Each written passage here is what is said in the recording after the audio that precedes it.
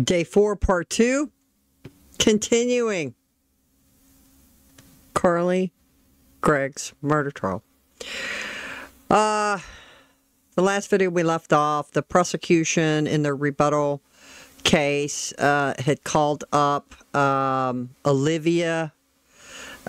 She is the outpatient nurse practitioner. Her first name's Olivia. They covered that. She only had a couple of sessions with Carly. And Carly never brought up she heard voices or she had blackouts. I think the whole questioning was to poke holes, and they did a good job in everything that the doctor said. And then now they have on this Rebecca lady on. Her first name's Rebecca, and she was the counselor for Carly.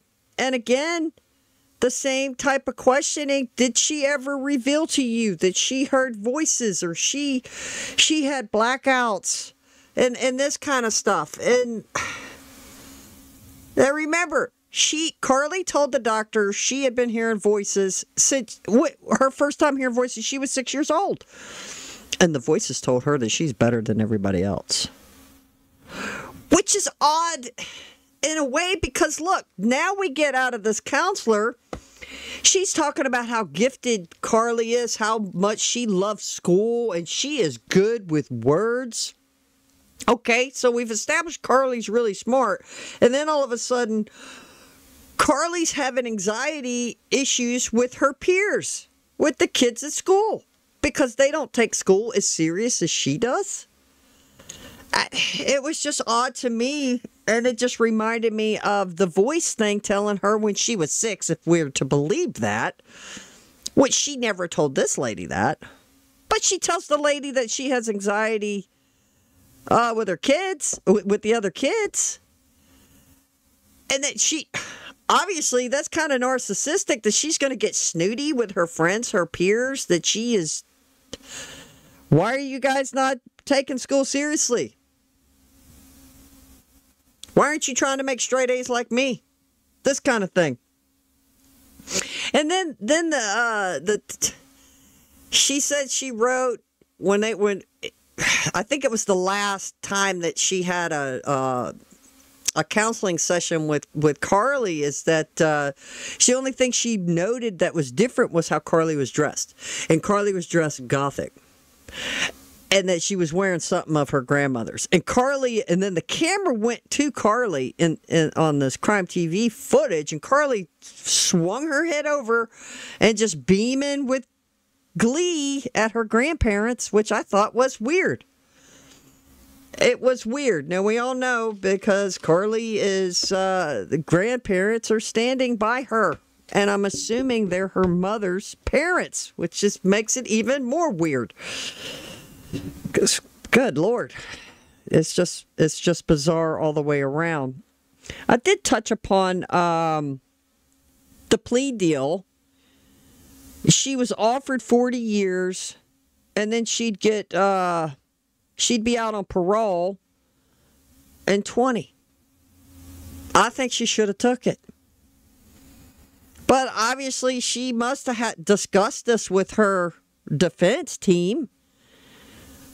And who made this decision? Probably, she's being tried as an adult, so I guess it was her final decision. It's like, no, I don't want to serve 20 years. Well, looking at... Well, honey, you're going to look at life. And I'm going to throw this out too, and I keep reiterating it. If she has all these things that the doctor said she has, she needs to be locked up forever. She blacked out. She killed somebody. That's just crazy. So, here we go with the rest of... the prosecution is still talking to her.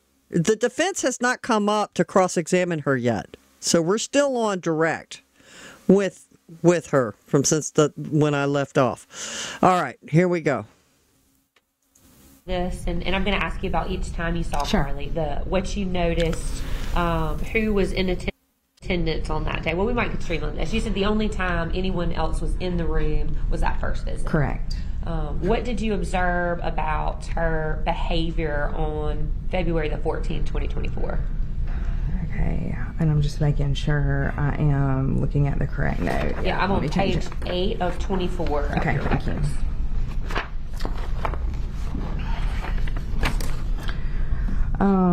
Everything that we have prior discussed was the same. The only difference was her appearance. This time was just black clothing, not necessarily her grandmother's batwing black pants with the black shirt. I want to take you to the next page, Rebecca. About midway down, she had already talked about. She says, your record says she rated hating herself, including her humor, and says she wouldn't be her friend if she wasn't her because she's dismissive of others' ideas when she knows it's wrong. Was that something that Carly related to you? Yes. Tell us about that. She seemed to, again, be struggling with maybe some social stuff that I believed was stemming from her feelings of being different and having such a zest and fervor, and she really does love to learn. And so she would just talk about, it seemed like she was being introspective about, like, what kind of a person am I? And it seems like a lot of her conversations, at least up to this point, revolved around her at school. Yes, that's correct. Was she kind of obsessed with being great at school? Yeah, she liked school a lot. And she was glad that I could tell that she had been affirmed a lot in her life for being intelligent, and so she was proud of that, but she also just had a genuine love for learning. I want to take you to your next visit with Carly, February the 21st of 2024, and talk about her appearance. Does it look like that's the same appearance and behaviors, thought process, no hallucinations, no delusions, things like that we talked about? Correct. Nothing has changed. Your treatment note, the very first line of that says she's reading The Castle and she likes it and will read Crime and Punishment. So you told us earlier that you were an accelerated English teacher. Yeah. What is The Castle? Because I don't know. I actually do not know that one very well. I just know that they're well known. She also mentioned that she wanted to read The Bell Jar. But I had wanted to read Crime and Punishment for a long time, and I've actually owned a copy for 21 years, so I was really glad that she wanted to read the classic. I knew that was a classic. Can you tell us, what is Crime and Punishment? Kind of what's that story about? Crime and Punishment. Objection, Your Honor. May we approach? Okay, so did you see how Carly beamed when they're talking about her? Carly loved learning, and she wanted to read these different books, and Carly, they camera spun her, and she's just, yeah. I mean, this is, I think Carly's all about Carly. I don't know. Her body language. If you go back through, and if you guys want to watch everything with no commentary, please do. But you can see how her demeanor changes during different types of testimony. It is clear. Now, is some of that a natural reaction to some people? Yeah, but there was no reaction from her when that detective was on, not Cotton, but the other guy. I can't think of his name. But he's describing in detail finding her mother's body, and there's no reaction from her. She looked bored. This is just bizarre. I asked you if you would tell me a little bit about what Crime and Punishment is about. Yeah, we want to know. Crime and Punishment I don't know. is about a protagonist, which is the main character. It was written by a Russian author back in maybe 1866, I believe. And it is the entire book, very difficult book, about a psychopath who lives in Russia, and he is poor. He is a student. He is very intelligent, and he comes on hard times, impoverished, and he has this obsession with this obsessive thinking of basically planning to murder a woman with a hatchet. And the novel kind of really, that murderous act happens pretty early on in the novel, and then the remaining novel continues to kind of be about his processing of it, and he even published something in the paper about why people kill and things like that. Anyway, and then he eventually is sentenced because of his admittance of his crime. That kind of also was found out as well, but he was declared insane, and he served 8 years in a Russian labor camp. And when he was in the Russian labor camp, he was unrepentant, and he did not think that what he had done was wrong and that the woman deserved it. He did actually kill her sister too with a hatchet to her skull, but that was kind of by accident because she came home too early. And Rebecca, in your notes, you'd actually... Okay, I wanted to know, I never read that book. Now I kind of want to read it. So, he explores, so did he, in the book, he claimed insanity? So what all was he saying was wrong with him, and why he killed her for his defense? I'm curious about that. Now look, just because she's 14 and wanted to read that. Now in this situation, yeah, it's probably, obviously it's relevant because they're bringing it up and they're talking about it. But gosh, I remember back in the late 70s when I was a kid, and Ted Bundy was arrested. He was caught. And they had made a movie about it. I don't know if it was ABC, one of the big threes. That's what I called the big threes back then, was ABC, NBC, and CBS, because that's all the channels we had besides PBS before we got cable. But the whole nation was fascinated with Ted Bundy and what he had did. And I remember the movie came out, and my mother let us watch it, and it made me fascinated with serial killers. Like, what's making them tick? Why did they do this? Because it shocked me that somebody would do such a thing to people. And so many. He killed a lot of women. They think it's way over 100 women or whatever it was. He killed a lot of people.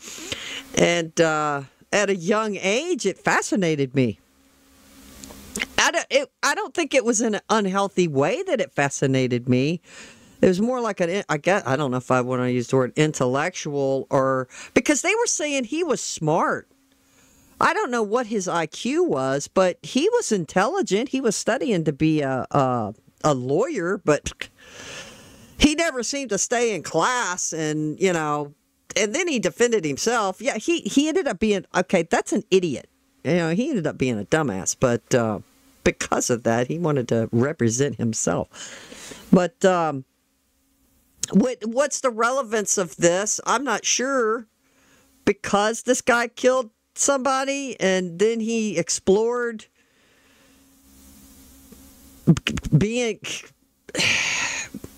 saying he's insane. He pleaded insanity, and now she's doing this. I don't know, guys. Let's see what's going on with this. Actually underlined the fact that she was reading that book. Well, that was just for grammar, because you're supposed to underline a title of a book if you can't italicize it. Okay. Did you and Carly have any other discussions about reading any kind of literature, like kind of dark literature like that? Not that I can recall. Oh, no. It is pretty dark. I never wanted to read a book like that. In this note, she had not yet read it. She was reading The Castle.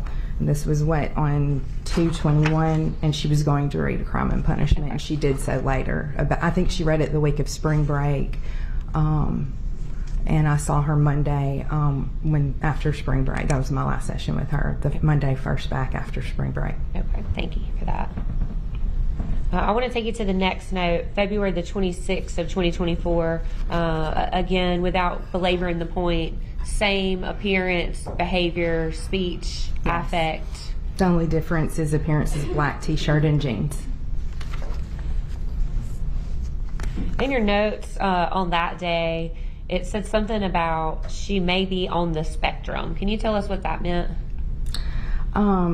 Carly came in that session and she was telling me that she had a lot of symptoms of kind of autism, and that's what that means. And so, like Asperger's, and she was talking about just sensory issues and things like that, but yeah, that's what that means, yeah. And so Carly was telling you that she thought she had autistic symptoms. Yeah, I mean, she never used the word, but I knew, and most teenagers are very familiar with what that is, and I just assumed that she thought she had that, yeah. And based off your treatment, did you think that she actually had autism? I didn't. She did report too that her mother didn't either. I want to take you to the next time that you saw Carly, March. So if she had Asperger's syndrome, isn't that where they're like super smart and they really don't have a connection with like communicating with people, like interacting, going to have coffee with somebody, going out to dinner with people, going to dinner parties. They're more to themselves. They're just focused on their work, and they don't have good communication with others. It's like they don't know how to communicate with people. I don't think Carly had that. She had friends. Now, was she faking it with her friends? I don't know. Said she was a pleaser, but to my knowledge, that's what I think that Asperger's syndrome means. In a way, and then she thought she had that. Again, there's that narcissisticness. I think she feels like she's better than everybody else. I don't know, guys. Let's go. It's the 5th of 2024. Okay. Again, you saw her in person. Correct. And the history given regarding attitude, behavior, speech, affect, thought process, perception, orientation, memory, and concentration, kind of all that's the exact same. That's correct. Mm-hmm. In your note on that day, you have CBT and attachment therapies were discussed and explored to help alleviate anxiety. Can you tell us what that is? Yes, CBT is shorthand for cognitive behavioral therapy and attachment therapy. So those are there are many, many different forms of therapy that we're trained in, and cognitive behavioral is really good for depression and anxiety. It's about kind of trying to analyze your unpleasant thoughts and basically, for lack of better words, get a grip on them and have a better life experience. Attachment therapies are rooted in this well-known belief and research about the parent-child bond and how we feel attached to people in our lives and how that influences us. You also put in your records, boundary setting and identity work was explored. Could you tell us a little bit more about that? Yes. So boundary setting would be just your classic, any kind of boundary you need to set to assert your comfort as a human being while also, not causing harm to another, obviously. But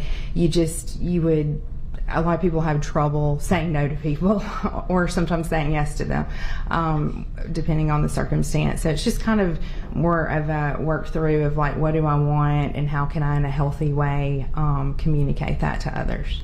And at this point, Rebecca, is it safe to say, you're still in therapy, she's still in therapy with you, and you're trying to work on not cutting anymore, and these thoughts of just anxiety and depression that That's they've reported. correct. There weren't any other known psychiatric things disclosed to you? No. I'm going to take you to the next time that you saw Carly, March the 13th of 2024, and again, talk about the in-person visit and the observations that you made regarding her appearance, behavior, speech, and etc. that we've been through, that's not changed either? Correct. It's the same. She does report to you that Olivia Liebers changed her medicine because she reported feeling numb. Yes. She didn't laugh as much, nor did she feel as upset when her mom yelled at her. That she finished her reading. Is that what you were talking about, that she told you that she'd finished reading the books? That's right. Specifically that one, yeah. And she sort of relates like her anger to her mom's stress, I think. And I want to ask you about that. She says when her mom is less stressed, she feels it in less anger. Can you talk to us about what that meant? Okay, I'm trying to find where that is. Okay. Yes, that's kind of a poorly worded sentence. Sorry about that. I was kind of trying to do it while attuning to her. But basically, she appeared to me to feel some codependent feelings, or maybe be a little bit codependent on her mother's emotions. And when Ashley felt something, Carly, seemed to be affected by it. And I think I misspoke, Rebecca. I said when she'd finished her readings, and then at the very end of that, it says she's about to read. Oh, yeah. So that was the following week that you were talking about. Yes, this is the week of spring break, and she was going to read it during spring break, is what that said. And then she talked about her mom asked her to promise that she wasn't trying to be a boy. Can you tell us, and then you wrote, I think it was you wrote, due to her new haircut. Can you talk about that? Yes. I think we only talked about her haircut maybe twice, and she had literally just gotten her haircut before that session. So that day, this would have been a week before my last session with her, I think. She had her med change, she'd gotten her haircut, and I think on a session before that, she had just expressed, I always kind of want to make sure someone's not feeling like identity problems regarding their sexuality or something that needs to be discussed. And she did talk about how her mom, I think, wasn't a fan of it or was a little bit afraid or something. I'm not sure. I really cannot recall, but I feel like the reason why I said this is because we had probably talked about it earlier, as I recall, and so I was trying to follow up. How did you think about your haircut? So she was okay with it, and she was like, yeah, she just said, that promise me you're not trying to be a boy. And did you, in your 9 sessions with Carly, did you ever think that she was having some sort of identity crisis? No, and in fact, I followed it up that time and the very next time, which was the last time I saw her, because the next time I saw her would have been the first time her peers at school had seen her new haircut. And I wanted to be sensitive to the fact that, are you being bullied at all? Because there were some other negative things that had been said to her and other peers, and she always answered with a positive affect, like, no, it's fine. And I asked her too, like, was that the truth to your mom? You can tell me, it's fine, I'm not going to discuss your stuff. And she's like, no, I told her the truth, or something like that.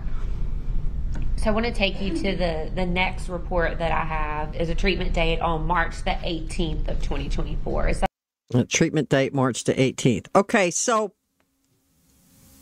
she just said, she said, Carly, you can tell me anything. Carly ain't told her diddly squat. She's telling Carly, you can tell me stuff. We can talk. You can tell me. Carly hasn't said anything. No voices. And I keep harping back. Remember, she told the doctor she first heard voices at 6 years old. Fast forward, she's 14. She's talking to this counselor, therapist, and she ain't saying nothing. And she's alone with her. Okay. All right. Is that the last time that you saw Carly? That's correct. And I do want to talk specifically about each of these on March the 18th. Okay. So you saw her in person by herself, right? Correct. And you reported that she was wearing a black t-shirt and jeans again. Yes. What was her behavior like? Completely normal, the same as it always had been.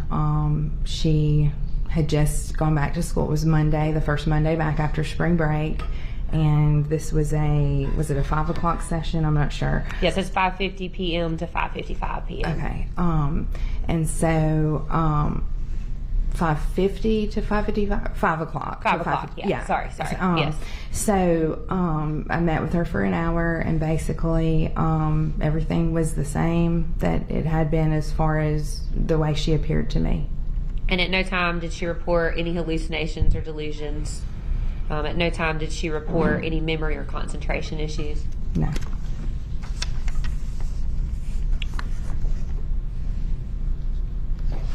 I want to take you to page 19 of 24. This is regarding your psychotherapy notes, that last visit you had with her. And she talked about kind of walking on eggshells consistently while mom's around. And I think you touched on this a little bit. Carly was maybe a little bit codependent on Ashley's feelings and behaviors. Can you tell us kind of what you meant, what that meant about walking on eggshells? Yeah, but I think I want to say something a little bit before that, if that's all right. Yes, please. I honestly kind of had to lead this session with her and try to dig into some of this stuff that she might be feeling, because I was starting to really kind of wonder if I was really serving her the best I can. And, if I can and someone else can, I want to refer someone. I knew that she was a school teacher. Blue Cross state insurance plans aren't real rewarding on that end. And so I really had kind of contemplated, am I really helping her? Because I felt that the sessions were really mostly about school, but I knew that there had been a big event with why she was coming. And so I really kind of honestly did a little bit of soul searching and decided before this session that I wanted to really try to go there to maybe some painful things that she maybe was being hesitant to speak about. And so I did kind of bring that up, and I think that's important to know. Like, she didn't just start talking about her mom. I was trying to really get to some hardcore stuff with her in the session. And she, we talked about how her mom, when her mom was angry, it was really hard for her to really handle that. And so I'm always trying to get a gauge, obviously, let's rule out abuse. I did not have any indication ever before, during, or after that her mother was abusive, but I can't make that assumption as a clinician. I need to really be sensitive to anything that might not be being reported. And so I wanted to get kind of a measure of what does Ashley look like when she's angry. And she described, and it's in this note, that, she raises her voice sometimes, or slams doors, cabinets, speaks in shorter sentences. I think we actually discussed an example that's not noted here of, can you give me an example of her being angry or something at you? And she gave an example of maybe grading some tests of some kids. She's a math teacher, and so they were doing poorly on it, which is not what any teacher wants when she's grading tests that she knows she taught well, which I'm sure Ashley did. And she noticed her mood, and she wanted to be helpful, and she kind of maybe had, and I don't think maybe this event had necessarily recently happened. I was asking her to give me one so we could work through conflict resolution and her emotions and stuff. And she said that she had done, had offered to help her, and then her mother kind of snapped at her in response. And so I try to do a lot of work with okay, well, let's just take that example then. What do we do when we're upset? How can we communicate calmly, clearly? I emphasize the importance of cooling off. Your body needs to self-soothe. When it gets flooded and your heart rate gets to a certain degree, you can't think properly. And so we talked about things like that.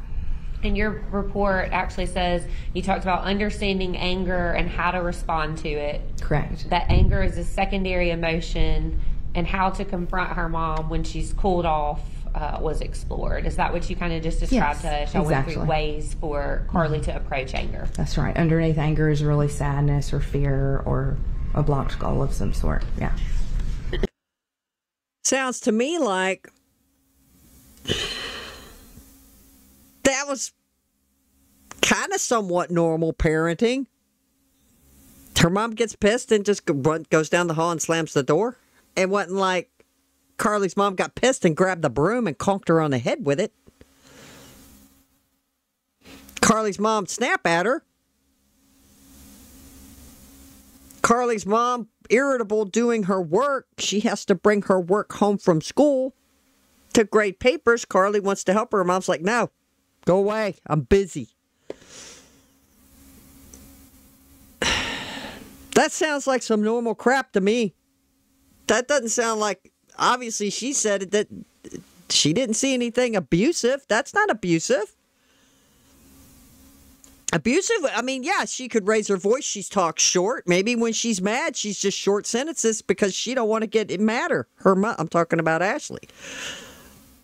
So, I mean, right now, that testimony is telling me her mom didn't abuse her. Now, maybe something might come out. I don't know. But that's what it sounded like to me. She sounds like a pretty typical, maybe normal mom. Not all moms go and slam a door, but if that's all she did, raise her voice, short sentences, and slam the door, and then snapped at her when Carly wanted to help her work, that's not abuse. I mean, she should know her mom's irritable. Leave her alone. I mean, God, I knew if my mom was irritable, I'm not going to bother her. I'm going to go away. I don't want to piss my mom off. I don't want to be grounded. I want to go outside and play kickball with the neighborhood kids. I'm not going to step on that hornet's nest. Y'all know what I mean, right? I mean, that's just normal. All right, here we go. I know that's the last time that you treated Carly, but there's actually another note that was added to your records May the 16th of 2024. Could you tell us about that? Yes. Whenever termination of care has occurred, it's customary for clinicians to do a summary note. Either, sometimes very, very rarely, it just, no communication ever happens, but oftentimes it's the joint, agreement or the agreement of one versus the other, and this was a very different case, and so I had to write a summary report on it like I would any other. I want to talk to you a little bit about that, Rebecca. Okay. It talks about within 24 hours, something terrible had happened. And you state in your last session with me, she appeared emotionally stable and she had no suicidal or homicidal feelings suspected by me nor spoken by her. So I want to ask you about that. You said that she didn't tell you about any feelings, but you didn't think that there was anything like that going on either. No, that's correct. And then you also noted that she did not indicate that her medication change from the prior week was negatively affecting her. Correct. What did you mean by that? Well, anytime that a person's prescription meds change, you need them to be very concerned about side effects, depressive thoughts, feelings of suicide, things of that sort. And so I wanted to follow up and make sure she wasn't experiencing any negative reactions regarding that. You also said that, nor did she appear different from any other sessions, nor emotionally unstable or dysregulated. Can you talk about what that means? Yes, just kind of basically what we said, that was on the first part of each of my sessions. Like, she seemed very oriented to time and space and didn't seem to have erratic speech, loud speech, to be overly angry or overly happy. Just, a normal situation, observance of her.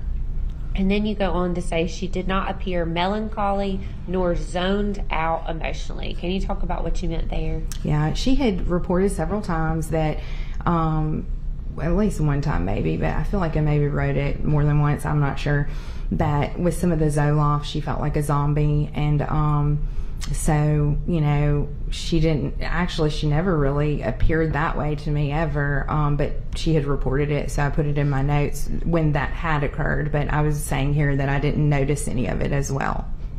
And you talked about how you had gone through conflict management with Carly on the day before the incident. Correct.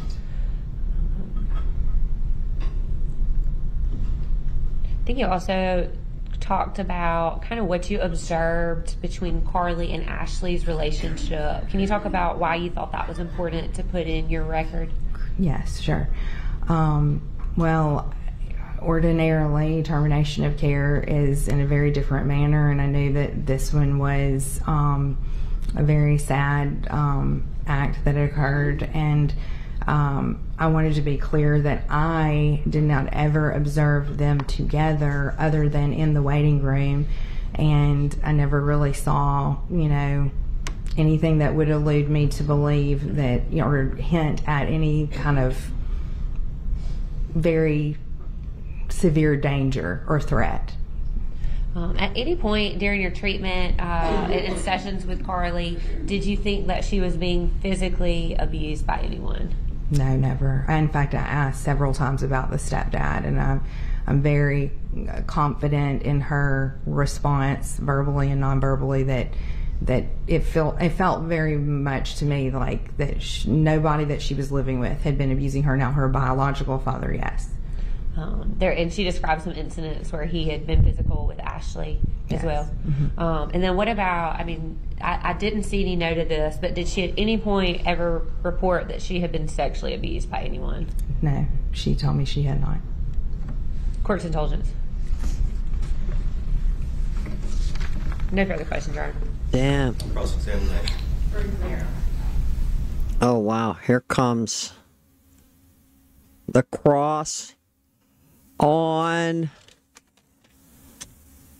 Rebecca, the counselor. Oh, my God. Well,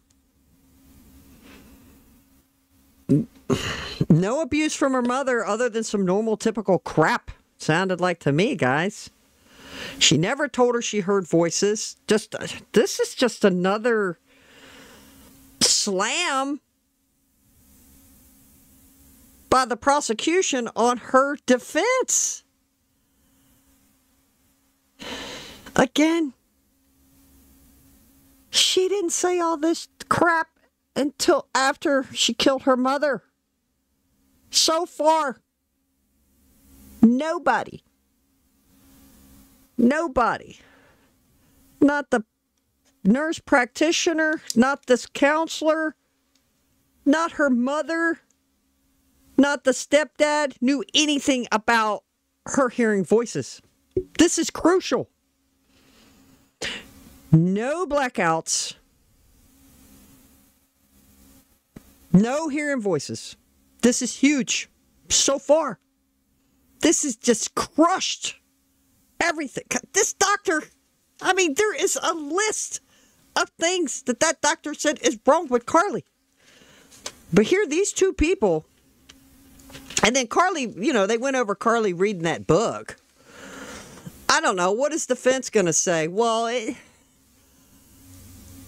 lot of kids are interested in stuff like that, I guess. I didn't want to read a book like that when I was a teenager. I wasn't an avid reader, so I can't really comment on that aspect of it. But I was fascinated with the Ted Bundy case because the whole country was at the time, and I didn't, look back on it now, I didn't think that was an unhealthy curiosity. It did heighten me and my friends when we were walking somewhere at night. We're looking around, making sure nobody's going to come up behind us and grab us. It just made you more aware of your surroundings and being safe. It did that for me, but so we've got Carly gifted. How they're probably going to go. What is the defense going to do? Carly's says she's she felt an anxiety. She has anxiety because her friends aren't interested in school as she is. Where's this going to go with the defense? Other than the defense, the prosecution just squashed voices, blacks outs, nothing, none of that, none of it. And this woman was alone with Carly. Mom wasn't around. And she even said she felt like she wasn't helping her. So she wanted to probe some more. She felt like she's not, maybe she needs to see somebody else. Which that was That was awesome of her. I thought she did a good job. All right, let's get into this. Let's see what the defense has in store for this witness. Doing well. How about you? Just fine. My high school English teacher is about to be very proud. I too read Crime and Punishment, and you're right, it was written in 1886 by Dostoevsky. And isn't it true the main protagonist of that novel, Raskolnikov, killed his neighbor? The woman he killed was his neighbor, and he killed her because he hated her. Yes. Yeah, I'm sorry, could you speak up? Yes. Mm-hmm. Yes. And isn't it true, actually, by the end of that novel, Raskolnikov felt so guilty about his action and was so remorseful that he didn't only confess, but he actually, in an act of remorse, bowed to the earth? That's not the way I interpreted it, but that is the thing about literature. There's a lot of interpretations. Yeah. I don't think it was a good idea for her to open with, he killed his neighbor because he hated her. Guys, that was terrible. I don't know, where's this going? All right, I won't stop it anymore, but I just thought I should point that out. Well, the first thought in my head was what? Did Carly hate her mother? And now she feels she's going to bow to the earth and that she's so sorry now? What the hell? All right, let's go. Isn't it true, what the book is actually about, the act of murder happens in the first chapter. Isn't it true that the entire book is about how murder is such a horrible act and the weight and consequences that it carries on a person who does that? Yes and no. I mean, you don't want to get me started. I'll go into my literature mode, but I really don't think the point of the book was about how murder is such a horrible act at all. I mean, I think it was about the psychological dilemma of someone mentally insane, and I mean, honestly, I think that's what that's about. It definitely is talked about, and there are different characters in there, including one that tries to kind of convert him to Christianity and stuff like that. But I mean, even when he's in the Russian labor camp at the end, he says that she kind of deserved to die. Like, I remember there being something like that. Don't quote me because it's been a minute. But again, Oh my God. Now, y'all don't remember in your literature classes in high school, which I had a good teacher in 10th grade. And we would go over things, and then you know how y'all would read, we would read the book or whatever book it was, and then you would have discussions about what was the person feeling? What is the author conveying? And that has to do with poetry too, right? So a lot of us had different interpretations. I remember in high school on different books and stuff. Like, maybe I had a certain interpretation that I wrote, and then somebody else had it, and then the teacher's like, well, the teacher's always right. Well, this is what the author's conveying. This is what the protagonist is. This is what they're doing, and this kind of thing. She has a different interpretation than the lawyer. That just boom, shot right out at me. She says, no, that's not how I took it, because this guy's insane. And the lawyer's interpretation is, well, so she's claiming is, oh, well, he feels like murder was so bad. And now he's so sorry. He's fallen and beckoned to the earth kind of thing. Oh, my God. This is a disaster.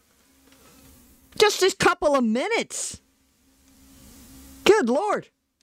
Man, this is good. Oh, my God. hated his neighbor. Yeah. She was his neighbor. greedy, she loaned money to people and was very unkind to them, Yeah. but he didn't know her hardly at all. He just went and borrowed money from her. And he was poor and she was demanding it back. What did you say? I'm sorry. And the main character was poor and she was demanding it back. It was like a debt type thing. She wasn't, I don't know about the word demanding, but yes, she was greedy. She was definitely greedy. So he had a motive. Yes. Mm-hmm. Did Carly hate her mom? I never got that impression. What impression did you get from Carly?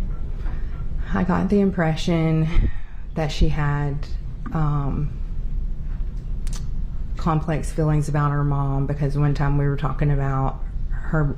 I tried to talk about the custody case a lot, and I knew that I mean, it was literally going on, and they were supposed to meet, and I would ask, how are you feeling about that? Oh, and I'm fine. And I got the impression, I'm just going to let the adults work it out. She seemed to have a lot of trust in Ashley to care for her and to protect her, as well as her stepdad in that. And but there was one time when we were talking about the bio dad and then her mom, and she said emphatically, like, I know he doesn't love me, but I had to ask, like, do you believe that your mother loves you? And she really was a little unsure on that answer. Yeah. But did Carly love her mom? Yeah, I believe that she did. I had nothing to tell me otherwise. Okay. And you said that Carly was a little codependent on her mom's feelings. Do you mean that Carly's emotions were real tied in to how her mom that's felt? Correct. Mm-hmm. It was probably mutual, yes. Yeah. And the feeling that, the example about, her mom, the example about being angry Carly gave you was actually about an incident in which Carly's mom got angry with Carly when Carly had tried to help her mom. Yes, grading that's papers. correct. Mm-hmm. Okay. And it really hurt Carly's feelings, her mom snapping at her when Carly was trying to help. It hurt Carly. That's right. Didn't make her angry, right? Well, I can't speak to that. In fact, I would assume it does make one angry from what I know about emotion. Again, anger is a secondary emotion, and it is the more safe thing that we feel when we maybe feel threatened or unsafe. And it would be understandable that her environment growing up, she had to deal with a lot of emotions, that she didn't get to maybe express healthily. So that can make one be a little, anyone, and that's a normal thing. And is it fair to say that Carly felt like she had to walk on eggshells around her mom because she didn't want to make her mom angry or more stressed out? Mm-hmm. Okay. And I think we've all done that. and Carly was always very careful. She didn't want to hurt her mom's feelings, right? I don't know about her always being very careful, but I do know that, and I think that would be impossible for someone to always, but I do know that she seems sensitive to her mother's feelings, yes. And Carly didn't want to hurt her mom's feelings. Right. Is it fair to say that Carly really wanted to please her mom? Yeah, I think so for sure. Carly wanted her mom to feel proud of her? Mm-hmm. Is it fair to say that Carly didn't ever want to worry her mom? I don't know about ever, but I do know that probably chiefly, like, no child wants to worry their parent. Yeah. Is it fair to say that, Carly knew her mom was pretty stressed out and didn't want to add to that stress? I really can't speak to, like, the level of stress she observed in her mother, but again, just making a basic assumption of any normal person, and she never led me to believe that she was different from any other average person. I would have concluded that, but I can't say that because I didn't observe every situation. Yeah. I only know what she reported to me when she came to me. Okay. And is it fair to say that a person can sometimes, if their feelings get hurt and it makes them mad later, that a person can feel mad without expressing that emotion to others? Yeah, absolutely. Okay. Yeah.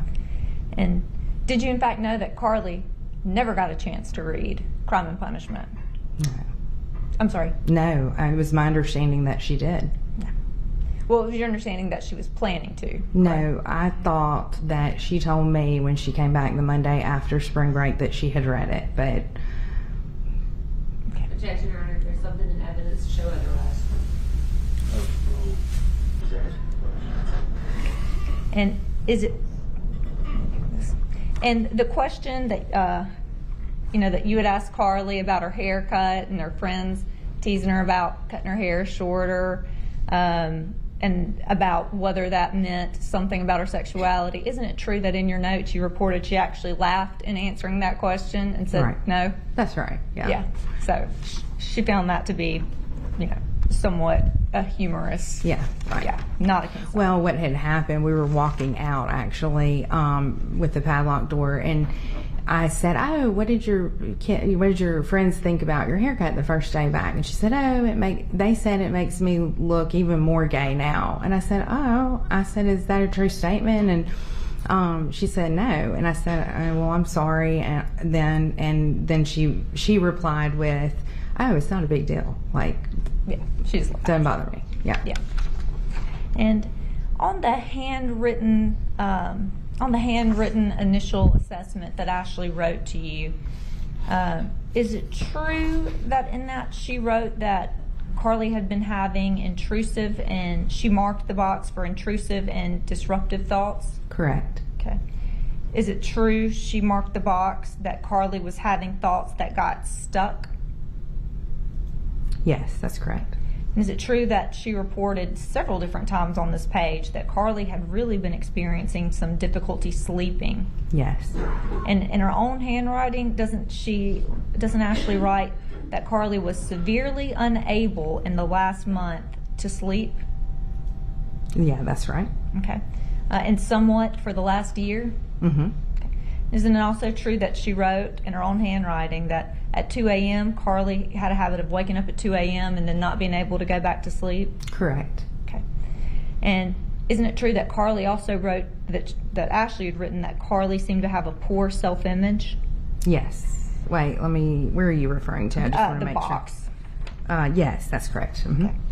And isn't it also true that Ashley had marked the box that Carly had been experiencing panic attacks, and when asked how often, Ashley wrote Carly had at least been having one panic attack per month? Yes, with the correction of it didn't say at least, it said one per month. Yeah. And isn't it true that Ashley had marked the box saying that Carly had been having difficulty completing homework or classwork? Where's that one at? I'm sorry. That one is, may I approach, Your Honor? I'm sorry. This is kind of a busy page. That's new to me. Right. I thought it was just the one day. The day of the murder, she had trouble concentrating. Oh, no. No, that wasn't checked. Are you sure? I don't think it was checked. Can you tell if it was checked?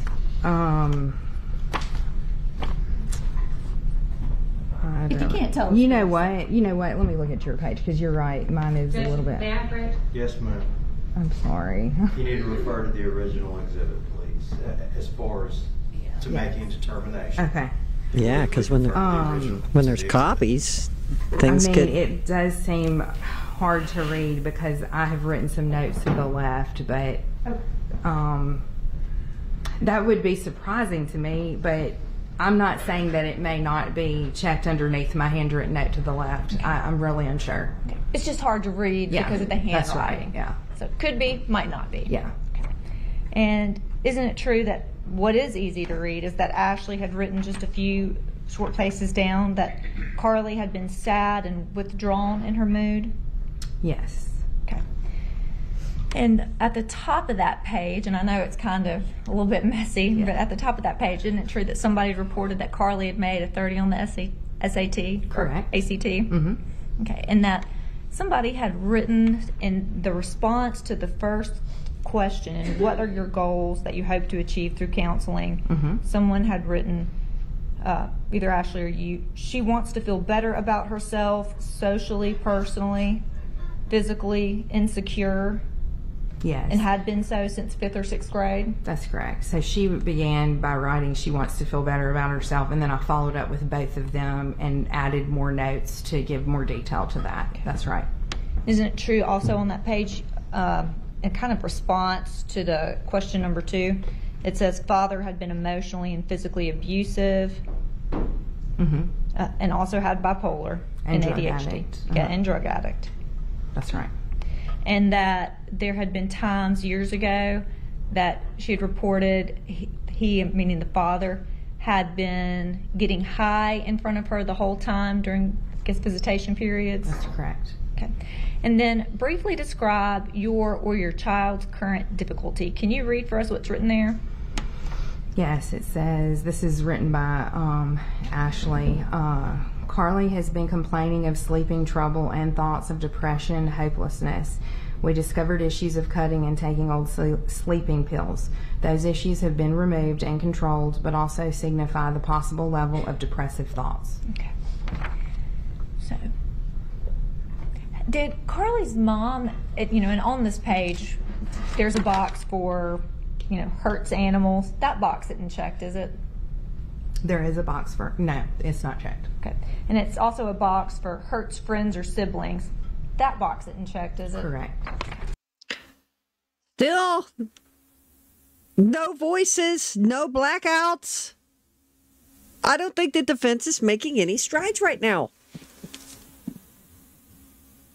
Yeah, what I'm gathering is reinforcing Carly showed signs of some depression. And I made a note of the haircut. Do you guys think she got her haircut because she wants attention? She needs more attention from people, from her mother? Now, her mother's busy, a school teacher. Her mother's going through a custody battle. So, yeah, think if you were going through all that, you're going to be kind of stressy, right?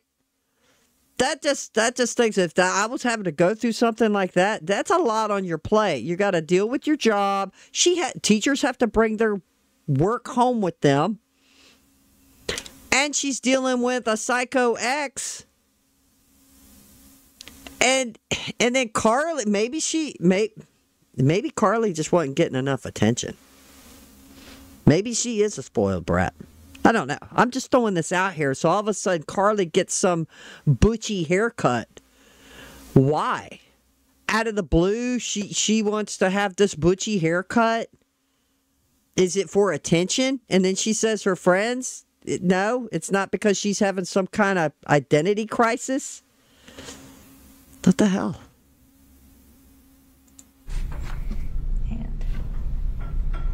During the course of your counseling with Carly, did you ever consider her a psychopath?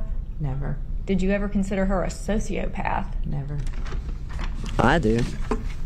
I consider her a sociopath. You met with her how many times? 9 hours, roughly 9 hours, yes. So 9 different sessions. That's right. Mm-hmm. From Carly's January a good to actress. March. Okay. I think because she's an actress.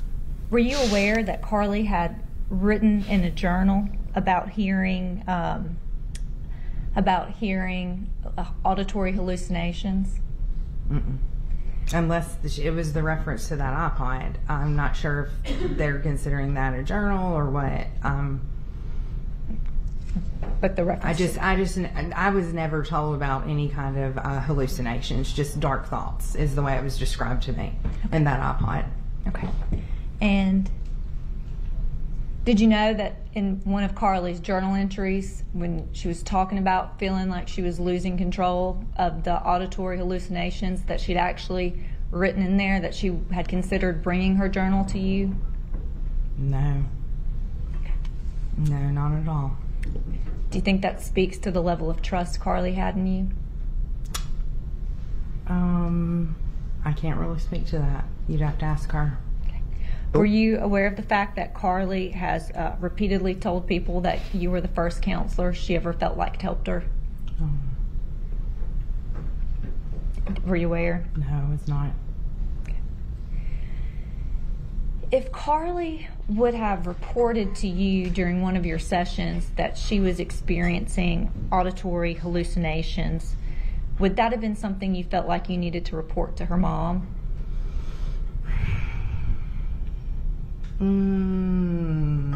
Not necessarily. I would have followed up with a lot of questions to determine if she was a threat to herself or others.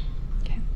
And if Carly would have reported to you that she felt like she was losing control of herself to the auditory hallucinations, was that something you would have felt like you needed to report to her mom?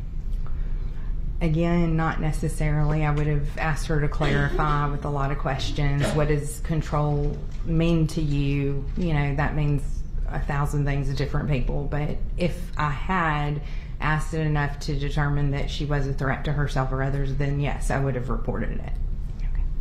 Why would she ask her what if questions? Carly never asked her. I mean, Carly never told her.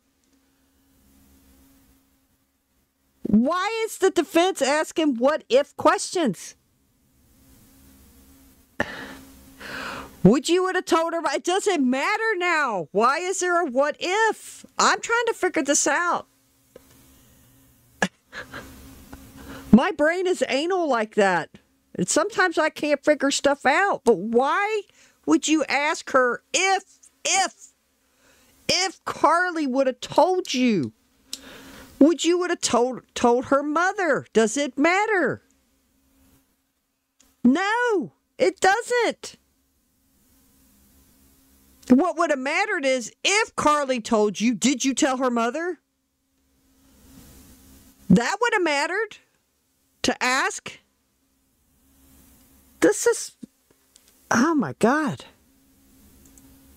And is it fair to say that Carly had some fear in regards to her dad? Her biological father? Yes. That was very perplexing for me, honestly. I just could not get her to open up a lot about what I knew had to have been traumatic instances. I mean, she seemed very indifferent and apathetic towards him. But, yeah.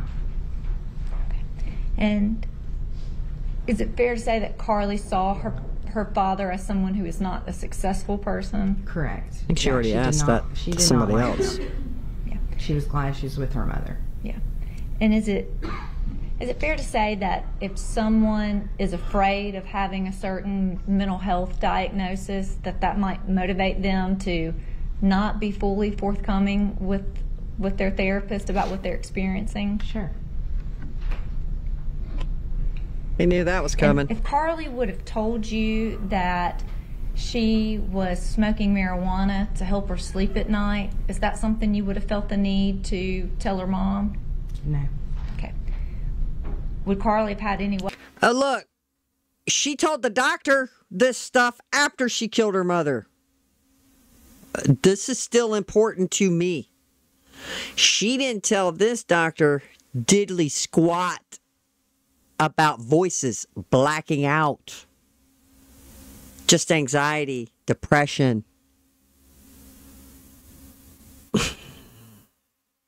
Way of knowing without disclosing that to you that you wouldn't have reported that to her mom? Yes, she would, because I told her that in the first session. What does it matter? But Carly had seen you talk with her mom before, correct? Because she's smart enough to know that legally anyone under the age of 18 has to do it that way. Yeah. Yeah. Okay. And did Carly or Ashley ever tell you about an incident in which Carly had gotten in trouble for taking a knife to school? Never. You don't recall that? No. Okay. And during the time in which you were with Carly, had either Carly or her mom reported to you that Carly had seemed to develop a hypersensitivity to certain sounds? In that session note regarding the symptoms, she came telling me, she just gave me a lot. It's probably in that one. She kind of came in talking about a lot of symptoms that typically is customary to like an Asperger's or autistic diagnosis.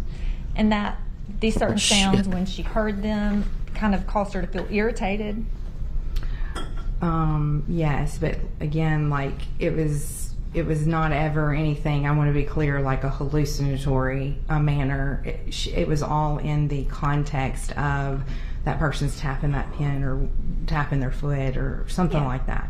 That would annoy me too. Furious, but just annoyed, irritated. Right. Yeah. And tapping the based pen. on your sessions with Carly, when Carly would mention, having periods of time when she would be questioning the meaning of life, did that seem to be during the time periods in which Carly was experiencing depression? I need you to repeat that, please. I'm unclear what you're asking. Yeah. When you talked about that Carly would have these existential times and she'd be questioning, the meaning of life and things like that, Was that also during periods of time in which Carly experiencing depression? Well, that's what was kind of problematic about treating her, is that was really the only thing of real emotional conflict that I ever had her report, and it was because of the iPod stuff. And so I kept trying to kind of dig and find out what was troubling her. So, I mean, during that's what I'm talking about with the existential. She didn't really open up a whole lot. The last session we did talk about kind of reality and life and morality and some things like that. But, Yeah. but it wasn't because she said she had been upset about it and needed to discuss it. It was based on something, I think, as I recall, her father is a Jehovah's Witness, her bio dad, and she knew I was a Christian because that's something that I like to tell people so it doesn't blindside them if they're different. And she said, "I'm sorry, I know you're a Christian. He's a Jehovah's Witness, and I believe that that's definitely a cult," you know. So we kind of talked a little bit about it that way thematically, but not in a way that was, you know, like I'm troubled and I need to talk about this kind of thing. Yeah. And during your sessions with Carly, did she ever strike you as a violent child? No. And when you learned about the events that had transpired on March 19th, were you shocked? It's the most shocking day of my life. Yeah. And that's based on the 9 sessions you had with Carly and the hours you spent with her. Yes, because I had no clue that nor had she ever reported that she was severely mentally troubled to any degree like that. And you just, based on your knowledge of Carly and her relationship with her mom, you were shocked to find out what had occurred on March 19th. Yes. Thank you. We tender the witness. State wish to be redirect. Oh my God. Yeah, I could see her being upset about that. And if I got this right, Carly killed her mom just shortly after her last encounter with Carly. This did not help the defense. Carly didn't say diddly squat about none of this other stuff that the doctor brought up. Was Carly hiding it? Is that how they're going to weave this in closing arguments? She's a teenager. She hid stuff. She blacked out. There's still I'm not seeing that they have proven to me that Carly did hear voices. Okay, there was some creepy stuff in her room. Now, she said Carly had told the attorney that she felt comfortable enough to maybe bring her journals. But she didn't. She didn't bring Carly her journals. She didn't bring her sketch pad. Apparently, I don't think she saw. Now, they didn't bring this up unless I missed something about the weird handwriting, and then Carly telling her parents she don't know what this came from. Now, I would think if her mother knew about it, maybe they told the therapist. I don't know. They haven't even talked about that yet. Maybe that's coming. I don't know. Like this weird handwriting, like what? Was she possessed or did she black out and then there's some other goofy handwriting? I don't know. But do y'all think at this point that she makes strides for the defense? No, I think not. Because you have to prove this. Insanity? Or was she just a little narcissistic teen that wants attention? Bringing up this haircut business. She should have known. Oh, yeah, because y'all know when y'all was a kid, you change your appearance, you going to get hammered. You're going to get attention. Whether it's going to be good or bad, you're going to get attention. Is that what she wanted? She was craving attention? I don't know. I'm just throwing that out there. I'm not a doctor, but let's see what redirect. No, this is redirect because the prosecution got her. Now the The defense examined her cross, and now this is redirect.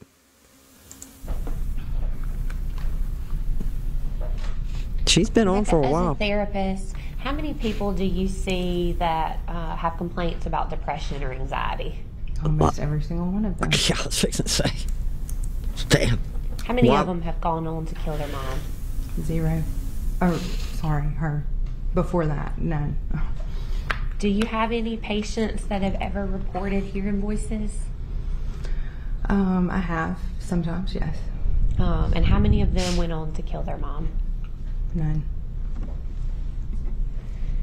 You were asked about whether or not Ashley being mad at Carly made Carly angry and hurt her feelings. And I think you talked about anger being a second emotion.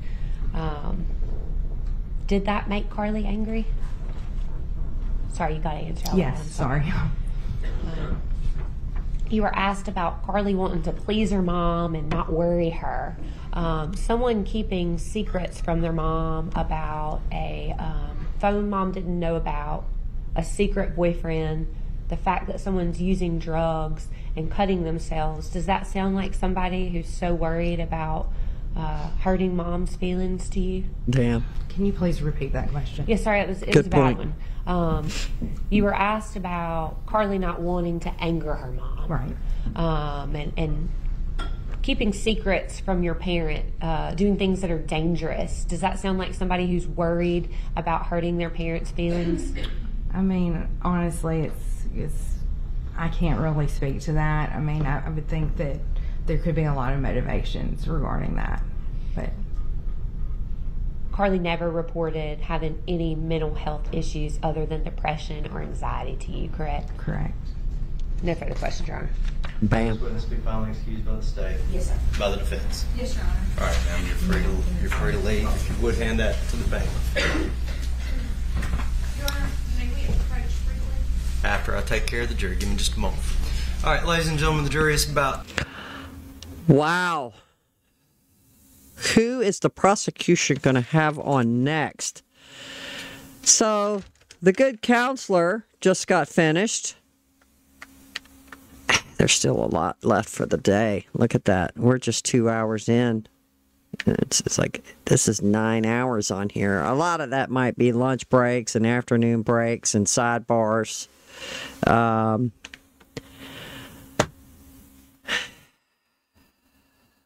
That was a good last question.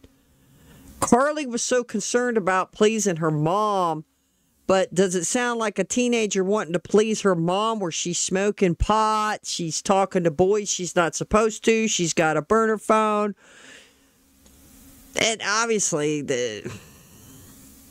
she can't. The psychiatrist couldn't answer to that because she's not there in her house. She's only going by what is this patient, which is patient Carly, telling her in their sessions. She didn't get indications that Carly, I didn't see from the prosecution examining this witness or the defense exhibiting this witness that Carly hated her mother. Was Carly irritated with her mother? They did talk about that, but it sounded like some typical crap. Her mom slams the door. Oh, it made Carly nervous. She snaps at Carly. No, I don't need your help. I'm busy. Go away. I've done that to my kid. No, I don't need any help. I'm really busy right now. And then later on, he's like, are you in a bad mood? I was like, no, I'm just a little frustrated. Then he gets it. I'm a little frustrated. All right, let's go watch a movie. Let's go watch something. Let's go do something. Because that's probably going to ask me. Let's go watch our show. Because we watch series together, certain shows. But it's like, you're busy. That's normal. That's natural. Shoot, my parents used to say, go away. Find something to do. Go. Don't, because I couldn't even be in the room while adults were talking when I was a kid. Yeah, I'm old, right? Well, I've done that to him. I was like, no, you're not going to stand around and listen to adults talk about something. Go away. I mean, my parents did that to me. Did it make me mad? Yeah. Oh, Dad, blame it. And then Mama would follow up and go, don't you eavesdrop. I better not catch you eavesdropping. And then you'd go away because you don't want to be grounded, especially if it's summertime. School's out. You don't want to be grounded. Neighborhood kids are getting a baseball game together. Yeah, I'm old. And you don't want to get in trouble.